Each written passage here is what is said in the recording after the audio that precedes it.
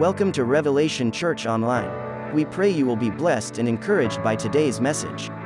To get the latest videos as soon as they're released, make sure to hit the red subscribe button and bell icon in the lower right-hand side of your screen. Now here's today's word.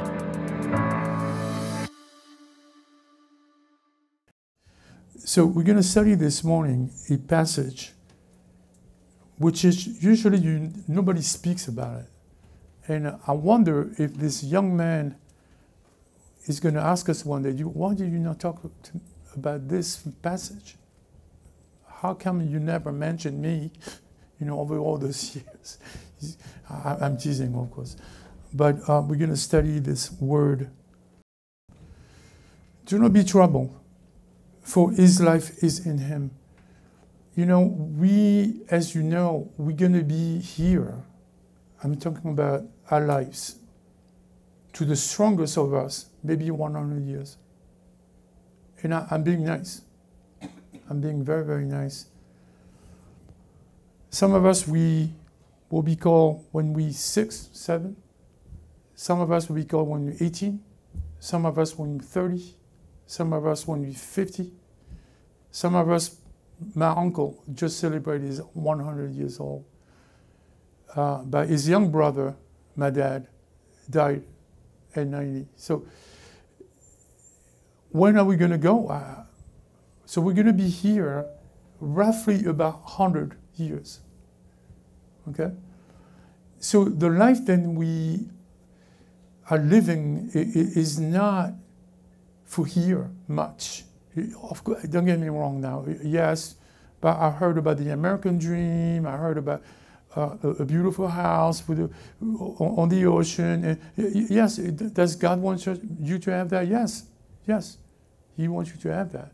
But your life is not contained in this 100 years span. God has thought for you to be with Him forever. And it's a strange concept for us because, well, what do you mean forever? How is it possible that we can be with some, in a place forever? And now there's a guilt. There's a guilt in some of you here. And you wonder where let's say your brother or your sister or your dad, your mom, you're wondering where they are. And you wonder if they made that transition. God is so, he doesn't have love. He is love himself. Amen. And he knows how to speak to you even in your deathbed. He knows how to say, you know what, you rejected me there, you rejected me here. Would you be willing to come with me now? And the Lord revealed that to me years ago when I was doing a funeral for someone you don't know, and years. And that person was an atheist, didn't believe in God, was treating the kids the way he wanted. And I was about to do the funeral, and I was sort of, wow, he didn't receive God. I was about to do that as I was writing it. And God said, what are you doing? And I said, how do you know? And then I repented. I changed my mind. I went like, Lord, I'm so sorry. I was accusing that person. God said, leave the judgment to me. Let me do it. You will decide later on if that person decides to follow me or not. So, and I repented, let me tell you that. I changed my mind. And so if you feel guilty this morning, if you feel like, oh my God, what are you saying, Pastor Cam? So we don't know where that person is, where did he go? Where is that one? I don't know where he is. I don't know where my grandmother is.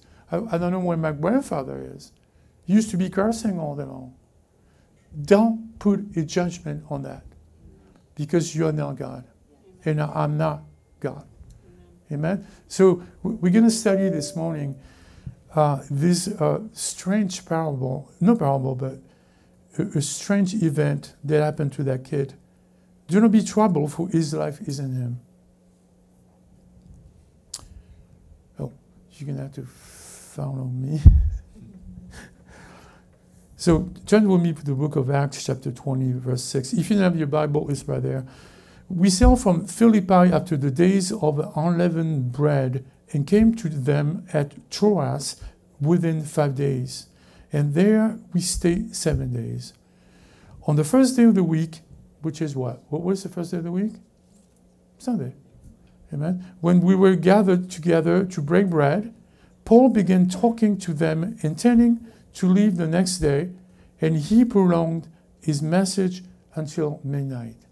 So tonight we're going to be at 1 o'clock. Melanie, you'll be going home, and can you imagine? So now don't you know when the preacher all of a sudden decided to prolong his message? I love that. Until midnight. So this is probably like 8 in the morning, maybe 10 in the morning. And he decided to talk until midnight. Whew. Wow. There were many lamps in the upper room around midnight, around maybe 11:30. And they gathered together since in the morning, you know, since 9, 10, 11 o'clock in the morning. They listened to the same person. So there were many lamps in the upper room where we were gathered together as a church. And there was a young man named Eutychus. Is that the right? You guys know better than me. How do we say that word? Said it right. Huh? Said it right. Eutychus. Whoa. Sitting on the windowsill, sinking into a deep sleep. Now, a lot of people will be offended. A lot of people will be, oh my God, go wake him up. He's sleeping. No, Paul. As Paul kept on talking, he was overcome, that kid, by sleep and fell down from the 3rd floor and was picked up dead. Whoa. So now the preacher is teaching life. You're teaching life. You are life. And then one of your congregants dies on you preaching. That is what's going on there.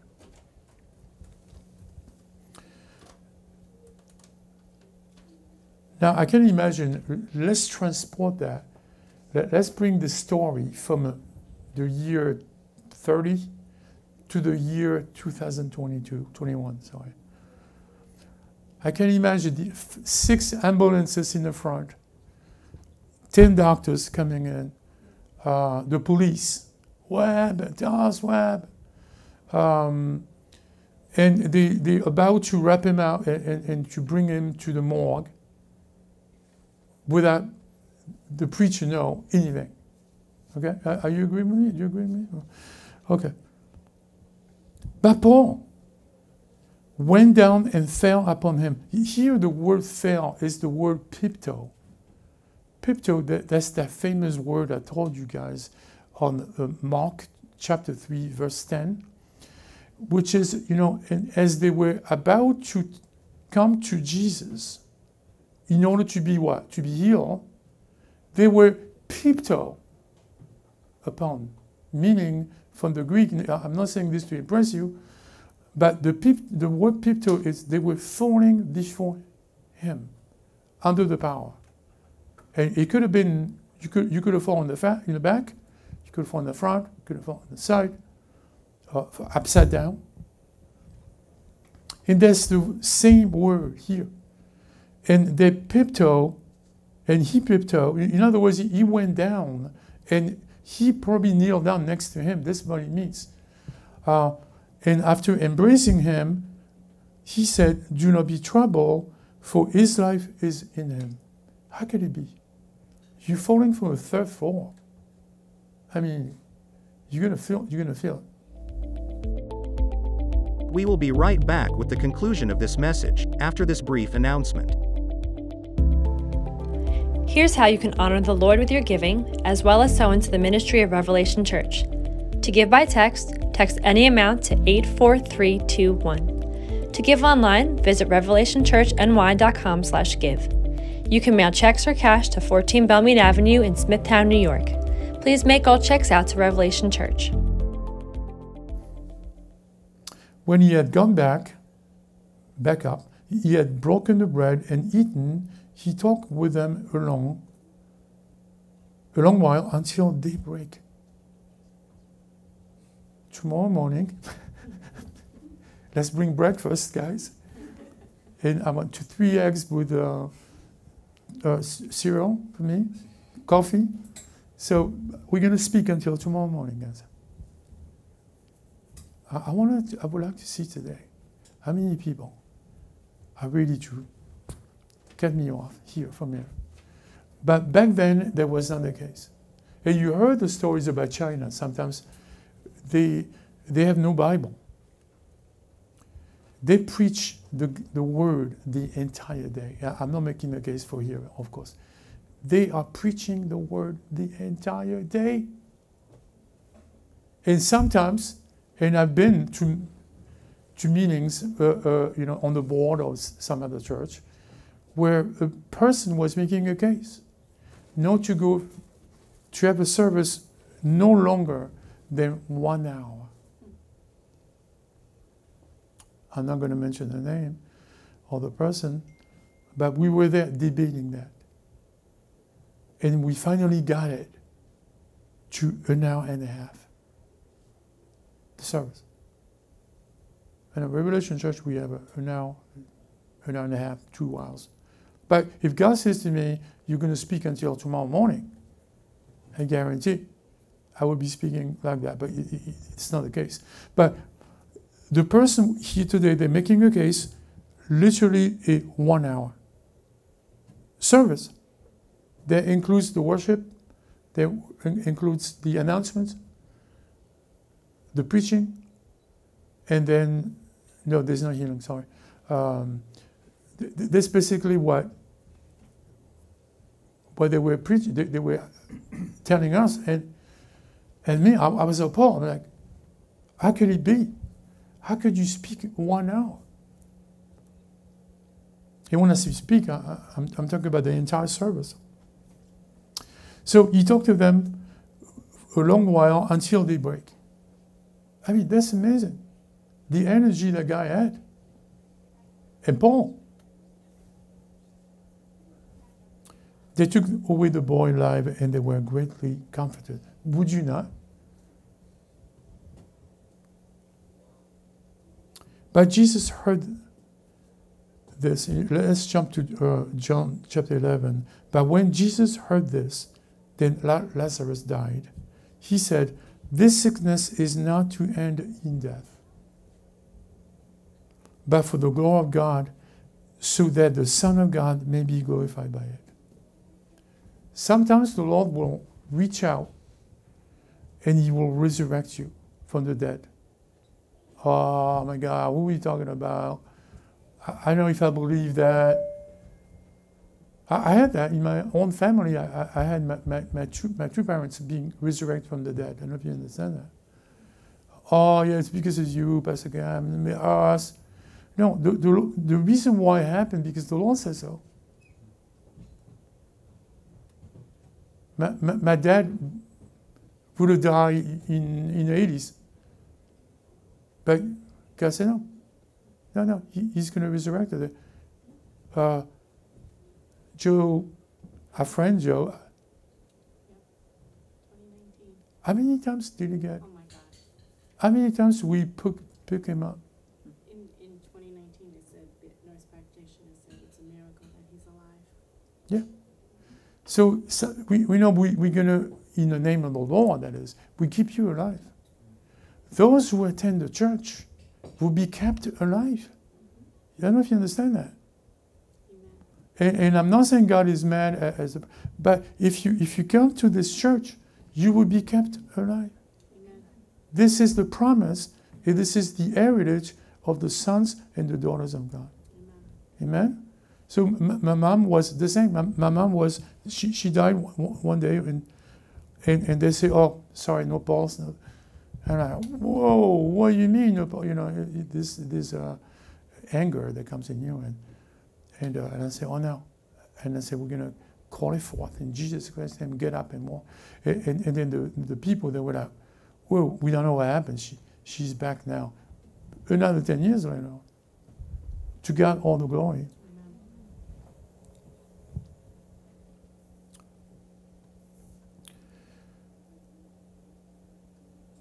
This is what Jesus said. And after he said to his disciples, "Our friend Lazarus has fallen asleep, but I go so that I may awaken him out of" what? Sleep. Can you imagine? If someone from the church dies, he's taking a nap somewhere. If someone from outside the church dies, God may or may not resurrect him. Look at that. I'm going to wake him up. And they were like, "Oh, okay, we're coming with you," you know. And of course he's dead. He dies. And Jesus said to Martha, "I am the resurrection and the life." Now, again, do not put a judgment on a beloved person that you thought was not saved. Don't do that. There may be with Jesus rejoicing. It's impossible. Whatever is impossible for men is possible for God. Don't become a judge. And I told you, the Lord rebuked me. He said, "Hello." And then we heard later on that he was a good man, that person I'm talking about.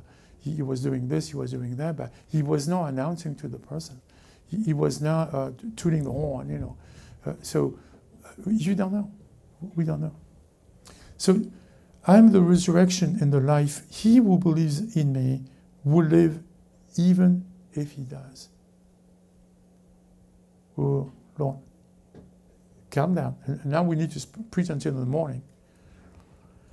The one who believes in you, this is what you say to us, will live even if he dies. Is this what he's saying? This is precisely what he says. Because when you die, guess what happens? You go into another realm, another vision, another... You know, sometimes it is written, and I will teach this one day also, you know, in heaven, there's no beginning and there's no end. But on earth, there's a beginning and there's an end. But not so in heaven.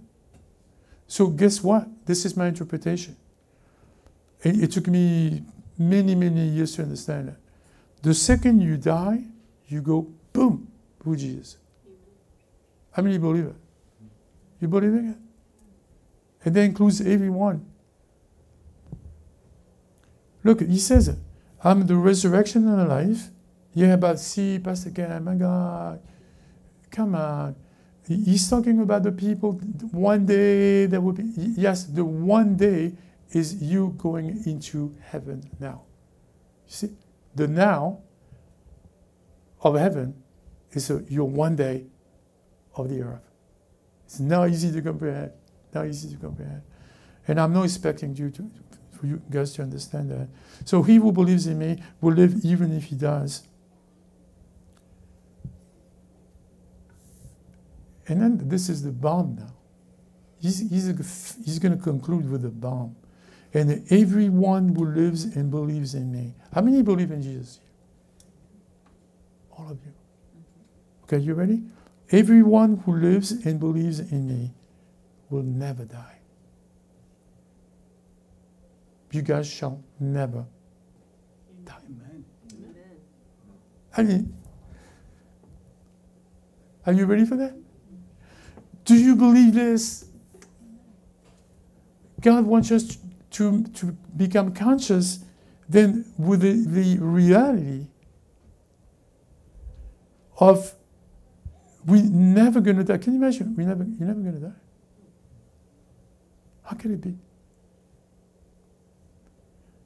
And then he adds an amazing, do you believe this? You believe it? I was not saying, yeah. He's so busy. Yeah, no. I mean, that's amazing. So that's the reason why that boy, although we thought he was dead, right? He got resurrected. Is it? So we'll never die. Amen? It looks like we're going to a funeral. This is not a funeral message, guys. Amen? Amen. All right, it's a very simple message this morning, but I want you guys to comprehend what is going on, what is the life with Christ. And you heard change are coming, shift are coming. Yes, it's coming to Revelation Church, I believe, by faith for 2022. So we announce it by faith. And I believe God is going to do amazing things. Amen. Thank you for listening to this message. We encourage you to listen a few times in order to let what God revealed sink deeper into your heart and continue to renew your mind. For more information on Revelation Church and its services, please go to revelationchurchny.com.